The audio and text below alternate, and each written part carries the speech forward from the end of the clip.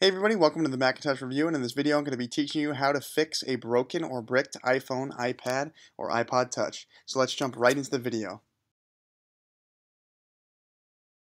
Like I said guys, in this video I'm going to be teaching you how to fix a broken iPhone, iPad, or iPod Touch. The device I'm going to be fixing is my iPhone 5S here. As you can see, it's stuck in the boot loop because I jailbroke it and has a couple issues with that, so I'm going to go ahead and fix it. This will fix about 99% of the issues you have with your iPhone, iPad, or iPod Touch. Works for all generations, all versions, everything. If you still have a problem after running this method, I would take it to Apple or research other methods on the internet, but this method I've found has worked a lot for me.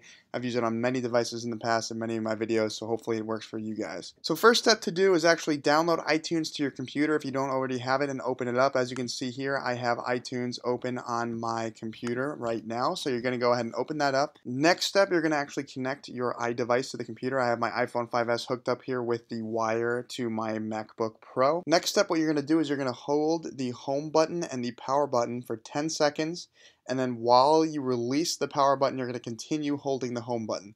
So again, hold both buttons for 10 seconds, and then let go of the power button after 10 seconds, but continue to hold the home button. So I'm going to go ahead and do it now. 10, 9, 8, 7, 6, 5, 4, 3, 2, 1. I'm going to let go of the power button, but continue to hold the home button. And in a few seconds, my device should pop up in iTunes in recovery mode. As you guys can see there, iTunes has actually detected that the iPhone is in recovery mode, so I'm going to have to restore it. This will solve 99% of your broken iPhone, iPad, or iPod Touch issues. You're going to go ahead and restore it to factory settings, and like I said, if you still have a problem after that, you're going to go ahead and take it to Apple or search the internet for other methods. This works 99% of the time.